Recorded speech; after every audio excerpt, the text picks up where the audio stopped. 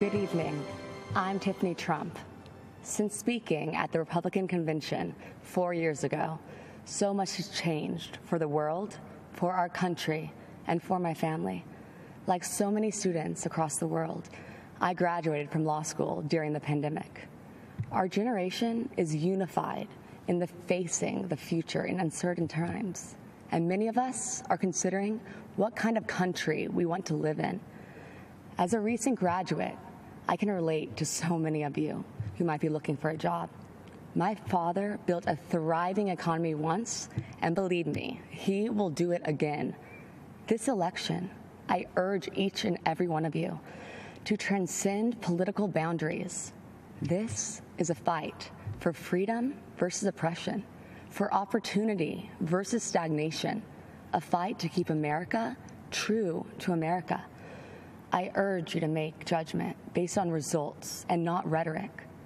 If you believe in criminal justice reform, there is only one president that passed the First Step Act, giving people a second chance, a chance at a life once again. And if you believe in expanding quality and affordable health care, only President Trump, my father, signed the right to try into law, the Favored Nations Clause, and other actions to lower drug prices and keep Americans from getting ripped off. People must recognize that our thoughts, our opinions, and even the choice of who we are voting for may and are being manipulated and visibly coerced by the media and tech giants. If you tune into the media, you get one biased opinion or another, and what you share, if it does not fit into the narrative that they seek to promote, then it is either ignored or deemed a lie, regardless of the truth. This manipulation of what information we receive impedes our freedoms. Rather than allowing Americans the right to form our own beliefs, this misinformation system keeps people mentally enslaved to the ideas they deem correct. This has fostered unnecessary fear and divisiveness amongst us. Why are so many in media and technology and even in our own government so invested in promoting a biased and fabricated view? Ask yourselves, why are we prevented from seeing certain information? Why is one viewpoint promoted while others are hidden? The answer is control, because division and controversy breed profit. But what are the consequences when only one side of the story gets out, or when only one viewpoint is acceptable? For our education system, it meant sacrificing civil debate by creating an atmosphere where students with contrary opinions are too afraid to speak. Many students find themselves suppressing their beliefs to fit into what the acceptable groupthink is. In short, our nation suffers by inhibiting our diversity of thought and inclusion of ideas. Working together outside of our political comfort zones will accomplish so much more. Some cynical politicians do not seem to believe in the miracle of America. Well, I do. As Maximo Alvarez said so eloquently last night, if freedom is lost in this country, there is nowhere else to go. Having hope is not weakness, and believing in miracles is a gift from God. So tonight, I want to tell you the uncensored truth of what we believe in. We believe in equality of opportunity.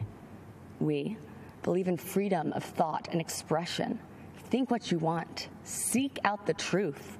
Learn from those with different opinions, and then freely make your voice heard to the world.